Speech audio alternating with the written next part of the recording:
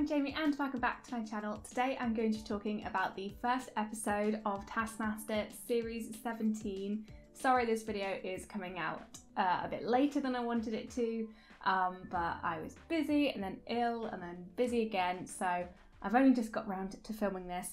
But I am so excited to talk about it because, spoiler alert, I really enjoyed this episode and I think we're in for a really good season. So first of all, I just want to mention the theme. I love the themes that they do each season. I like how they mix it up. This time it's like a Victorian Gothic theme, and I think this is such a fantastic theme. It's one that hasn't really been done as much before. It's a bit of a darker theme, and especially when we go into the fields that we saw in the first episode and also in the trailer. It gives a really barren landscape which really contrasts with the very chaotic and eclectic style of the house. So I think it's a really great theme, and I think Nick fits in fantastically with his Dracula costume.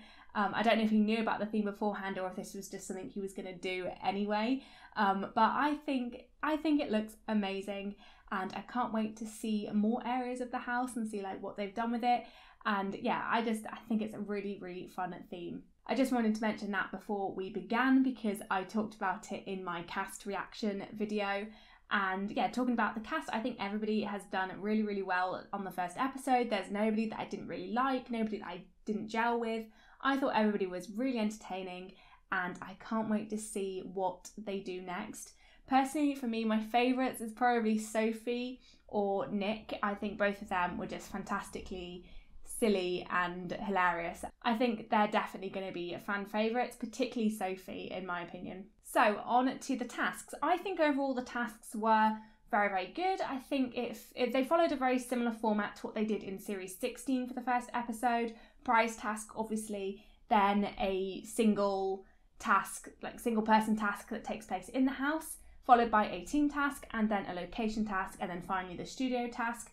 So yes, that format worked really well in Series 16, with Series 16 being one of my favourite seasons and their first episode I think being one of the best opening episodes that they've had.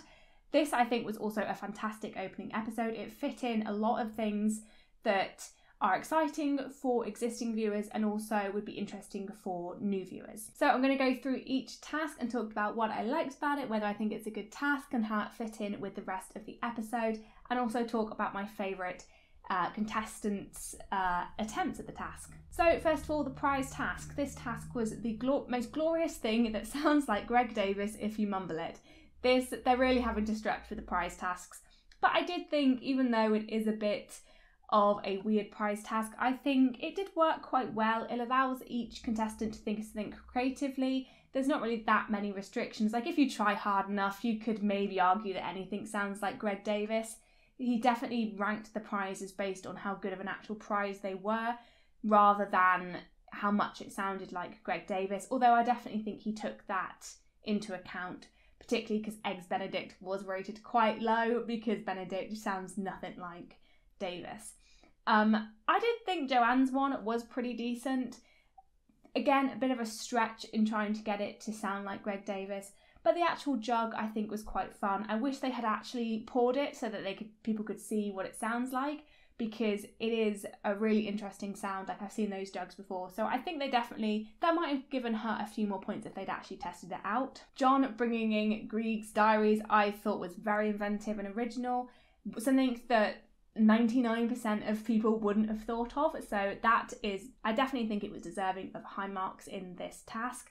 It was just completely out there, but really, really did sound like Greg Davies. He definitely tried the hardest in that regard, and I thought it was pretty funny. I was a bit surprised by Nick's. I was fully expecting him to go completely wild with it, although he did just go for a classic option. He just rhymed one part of the word with Greg, and yeah.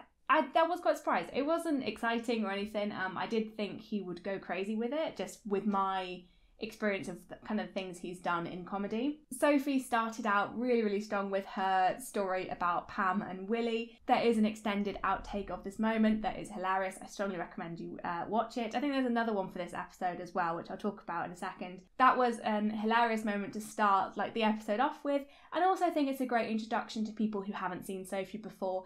You just get an insight into how like crazy and funny she is. But the egg babies, which were her actual prize, I thought were really cute and creative. 3 points, I guess I agree with. I definitely think it was very good, and there is a big step up from like the Eggs Benedict in my opinion. So yeah, maybe she could have got more points for it, but I think 3 is fair enough if we consider the Grieg's Diaries and also Steve's Peg Mavis that we'll go on to now. I do agree with Greg that he maybe did go a bit over the top with how much effort he put into it, considering it was just a prize task, but I'm not complaining. I thought it was very funny. The doll thing was quite creepy in my opinion, but very creative again, and I think, you know, rewarding creativity is really good, and rewarding the amount of effort he went into to elevate his prize task to a level that nobody else on the panel had. So yes, I definitely do agree with Greg's scoring in this regard. I do think it was a pretty difficult one to score, but as I said, I thought the prize task was quite good. It was funny, allowed the contestants to get creative with it, and you did get a wide range of prizes. Overall, I thought this was a really good prize task and a great way to open the episode. I did say I would talk about the other outtake, and I'll mention it now before I forget, but there's an outtake that showed that Alex's like tablet actually controlled the scores, which I thought it was just a prop, and seemingly everybody thought it was just a prop, including Greg. So that I was shocked by.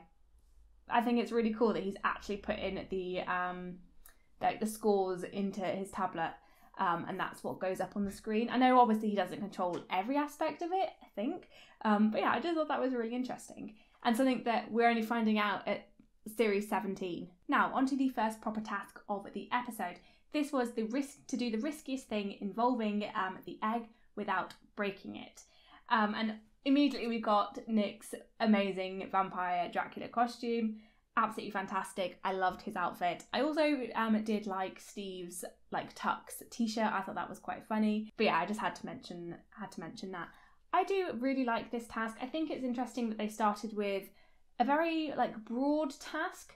Like the contestants could do anything with it, and I like that we did get a mix of actually doing risky things and also the kind of like creatively risky things. I liked all the different ideas people had, whether they were like extremely risky ideas or just a bit dirty ideas. But yeah, I thought this was a really fun task, and I liked Steve pointing out the little number 9 carriage, which is definitely a little Easter egg put in there for him. But yeah, this was a great task, and starting off with Nick, I think he had a great idea to hard boil the egg, and this one definitely was my favourite attempt at the task. I was absolutely gutted when the egg broke at the end, but there was some smart elements to it, as I said, like hard boiling the egg. He thought of something genuinely risky and entertaining, like throwing the bricks as close as the egg as possible, and there were some really great moments where, you know, the brick jumped over the egg or got really close. But yes, it was stressful and it was genuinely risky, and I definitely the riskiest attempt that we had, in my opinion. I thought the editing in this task was great, particularly in Nick's one and in Steve's one, which I'll talk about in a bit. But yeah, this one was definitely my favourite. As I said, heartbreaking at the end when it broke, and then the crow eating it at the end was just a fantastic way to end it, a heartbreaking way. But definitely fits in with the more like macabre theme that we've got going on. I think that was a fun thing. And again, starting off with Nick, if you're a new viewer, that's going to be instantly entertaining. It's entertaining for us as viewers as well as existing viewers, where it is something that's stressful, raises your heart rate a bit, and something that you get genuinely invested in right from the get-go. Even if you've never known who Nick is before, you've never seen Taskmaster, like I can't help but feel that everybody would have been invested in wanting him to succeed, particularly in the way that the editing was done, where it paused just before it did or didn't hit the egg. So yes, this was a fantastic attempt. I think pairing Joanne with Nick was a great editing choice as well, because hers, while she did succeed, she was a bit too safe in my opinion with it. Again, she did gain points, so it was a good thing to do, but wrapping in bubble wrap I think was a good idea. I think maybe perhaps a bit too much bubble wrap. It did, in my opinion, limit her a little bit, because you weren't seeing her throw an egg at a wall or playing tennis with an egg. It was playing it with a big ball of bubble wrap. So for me, there wasn't really any risk there involved. But again, as I said, it was smart because she got 4 points, but yeah, not very risky. John's one is one that I can imagine people be having mixed feelings about. It's one that I sort of have mixed feelings about. I think it was entertaining, and I think definitely a good approach at doing this riskier task, because it allowed him to create like fictional risk without actually risking breaking the egg. So he was smart in the sense that he never actually got near to breaking the egg, but also did create this risky story and event that happens. To me, I do think the story could have been improved to perhaps add, like, if you're going to be creating like fictional risks, then at least go with something that is actually like really, really risky. Because, you know, all it was very like slow moving car avoiding a cow and crashing into a fake brick wall. I definitely think there's more that he could have done with it.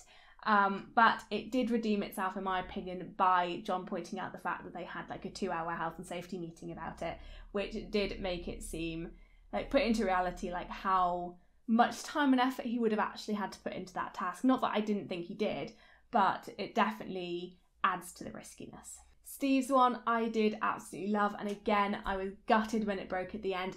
I do think that Greg could have been a bit lenient on this and given him the points, because technically he had completed the task, he did his risky thing, and it was only when he was exiting the room that the egg broke. So I definitely understand why Greg did disqualify him, because it was like so close to the end of the task and there wasn't a definitive, right, time is over, we finished the task. Yeah, I can understand why, but I was absolutely gutted for Steve that he got disqualified, because it was a genuinely fantastic attempt at the task. I loved his story and all of the puns that went along with it. It was very entertaining, it was fun, and there was genuinely some risks there with going over the ramp and stuff like that. And yeah, I thought his puppetry was great. Yeah, in my opinion, if it was me scoring, I wouldn't have disqualified him. But yeah, what do you think? Do you think he should have been disqualified on this one? Let me know in the comments below. And finally, there is Sophie, who balanced the egg on her head, which immediately fell off. Again, more risk there than what John and Joanne did, but yeah, perhaps a bit too simple, but there was a lot of risk there because the egg did break. But I did love Greg's offensive impression of her in the studio. I thought that was just hilarious. But again, this task I think was really good. It was one that, as I said, created like stressful moments and things that would have got the viewers excited and a bit anxious, and yeah, I just thought it was a really well done task. It allowed the contestants to be creative as well in what they wanted to do, whether to take a more simple approach and just do something genuinely risky, or to be creative with it and create like a film or something. But yes, a fantastic start to the task, and I think we got a bit of everybody's personality in this as well. I think we had Joanne going safe but reliable, Nick doing something genuinely risky, going with the task, unfortunately failing, Sophie going with something simple and failing, just going with that first idea that you have, and Steve and John getting more creative with it, and Steve creating something that's genuinely really cinematic and really cool. The next task was a team task, and this was to paint an animal doing something surprising on the blinds without seeing other people's blinds, and following all the order and trying to work out the order of the blinds as well. This was a really difficult task in my opinion. I was so confused about what they were doing for like a good part of it. I was like, Sophie, I didn't understand what was going on. But yeah, I do think it was a good task. Introducing a creative one at the start I think was quite good. It was a funny task. It was genuinely really good, and I think it really, as a team task, as the first team task, I thought it was really strong. It immediately puts the teammates into having to work together very cohesively, to try and think of the same idea, to paint it in a way that it would fit together well, and to also communicate in a difficult way with only having to speak 2 words at a time. And I think I would have got very stressed out on this, and I think it would have been very, very difficult. Sophie was absolutely hilarious in this. As Greg said, that she was going to be a delight this season. I think that's absolutely true, because, oh my gosh, absolutely hilarious. I love that she didn't have a clue a single second that was in that task, and her manically rolling the paint roller and painting all of the things red was hilarious. But Steve and Nick, I think, was a great pairing. I think they go really, really well together. Their painting was great. I was so annoyed when it was revealed that that wasn't the actual order, but it was a really, like, genuinely good painting and cohesive as well, that they managed to get everything in a, like, similar style, that even if you did be nice and put them in the right position, it did look like a really good drawing.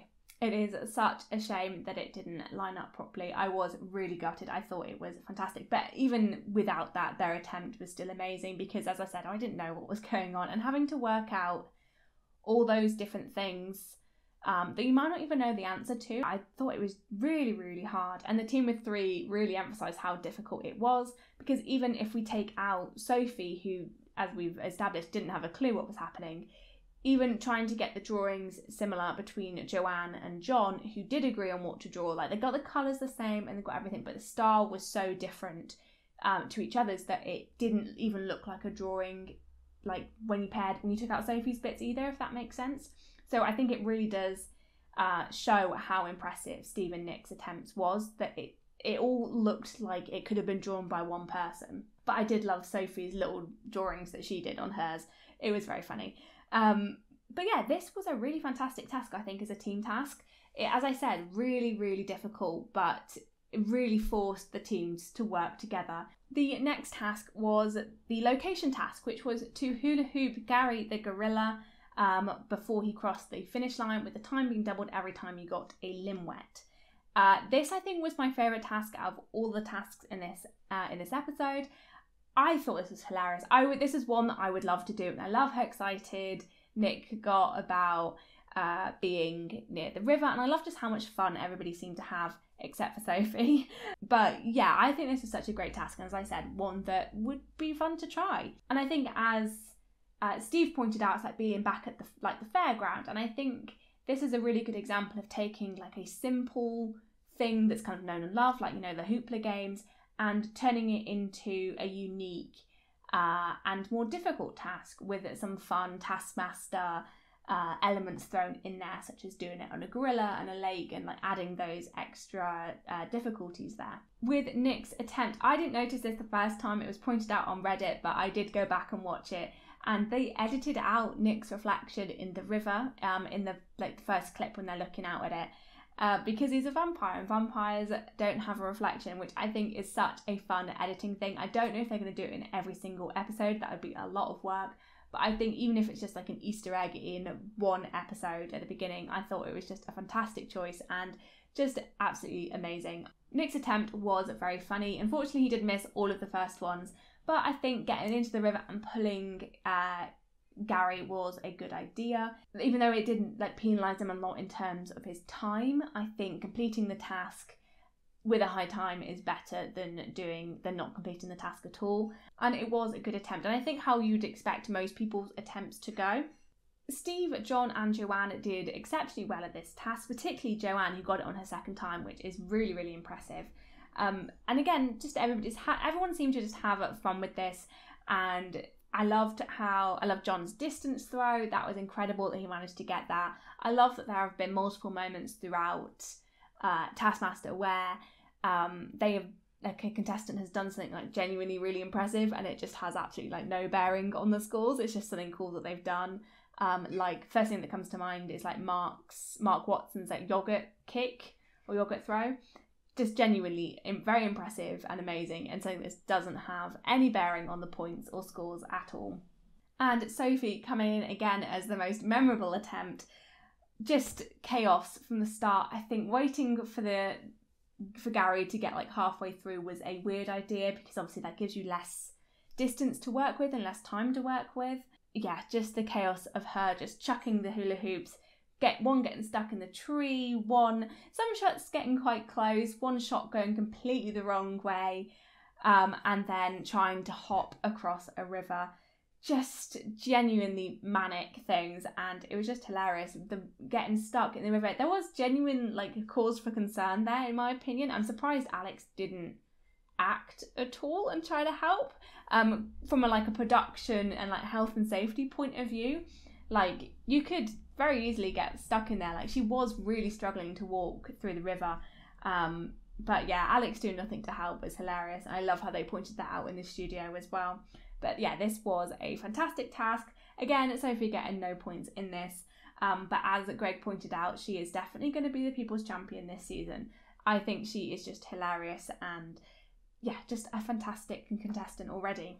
The studio task this time was to bring the sausage to life, and just basically an elimination round where you add to your drawing of a sausage. And this has been done before, not as a sausage, but in similar ways before. It is quite a fun task to see the contestants get creative and have like their drawings contradict each other and things like that. It is a good format for a studio task in that sense. It being an elimination round does last a while, because sometimes you have issues where tasks are cut short or tasks don't really work as well as you expect and nobody gets any points and things like that. So in that sense, it's a really good idea. Steve's drawing was particularly good, and I was gutted that Nick's drawing got disqualified because I thought it was quite a fun drawing. Just yeah, adding the vampire fangs really screwed him over.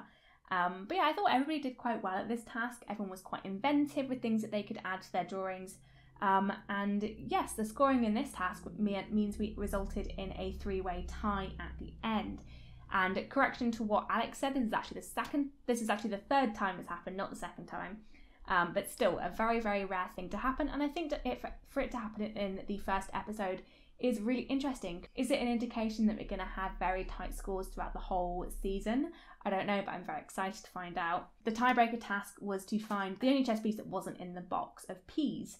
And Steve, like literally thinking outside the box and finding it very, very quickly, I think is an indication that he is going to do very, very well. Overall, this was a fantastic first episode. I'm very much excited for the rest of the season. I have already seen the second episode because I am filming this very late. But yes, I think it was just such a great start to the season. And I think even if you're going into it without knowing any of the contestants, I hope that you have been surprised and delighted by them, as I have, knowing 3/4 out of 5. In my opinion, they're all going to be a joy this season. I think everybody has shone and stood out individually, and the group as a whole I think is working very well together. The studio already has a good level of banter and fun and energy to it, which I think is great to see in the first episode. And yeah, as I said, I cannot wait to see the rest of the season. Interestingly, this episode did premiere in New York for the first ever time they've done a premiere. Interesting that it's in New York, not in the UK where the season originates and airs first. At first I was a bit gutted that it wasn't in the UK, but UK people do get access to the studio records. I do really hope they continue with the premieres, whether it is in New York or hopefully in the UK, so I can go to one. As I said, I guess I could go to the recordings, but I haven't been successful with tickets and it's a very awkward place for me to get to. But unfortunately, there were quite a lot of issues with the premiere, not in terms of the actual episode and Greg and Alex's part in it, because there was a Q&A at the end. The venue oversold the tickets and loads of people got turned away at the door, and so many people had travelled for it, which is just horrible. It's just, yeah, it's so unprofessional. I don't know if it was a greed thing trying to get more tickets or whether it was a genuine admin error, but that is just so horrible for the people who got turned away. And does dampen the excitement of it as well, even if you are somebody who got in or you're kind of looking from the outside. For it to be the first premiere of a Taskmaster episode and for it to have those issues around it is really upsetting, and I'm sure Greg and Alex were upset by it as well. But this does pose the question as whether or not we're going to get either any US contestants in the UK version or whether they are going to perhaps do a new US Taskmaster. I do think both possibilities are there. Maybe they might start with introducing some more US comedians to Taskmaster, whether that be them coming over and doing a season in the UK, or whether they do try and do a US only one, maybe as like a special, like a New Year's treat or something like that, like a US edition or something, where they do have Greg and Alex like score and judge it before then opening up to a full US Taskmaster series. Either way, I think they're going to do some great things, and it definitely has skyrocketed in popularity in America, which is fantastic to see. So I think that's everything I wanted to talk about today. If you enjoyed this video, then please leave a like, it really helps the channel, and comment down below your thoughts on the first episode of Taskmaster Series 17. And yeah, subscribe if you want to see more videos to do with Taskmaster. I'll have some more out for you soon. Thank you so much for watching, and I'll see you in the next one. Bye!